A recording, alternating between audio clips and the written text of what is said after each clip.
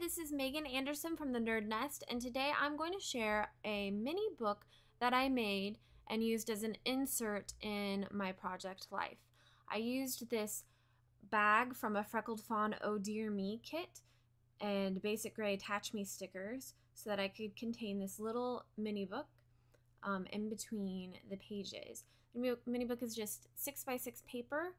And each spread is taped together with a line of washi tape. So it's super simple to make, and it's another way to get a bunch of photos into any sort of album.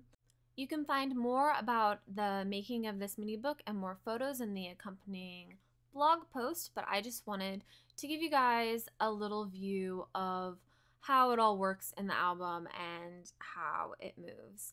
Thanks for watching.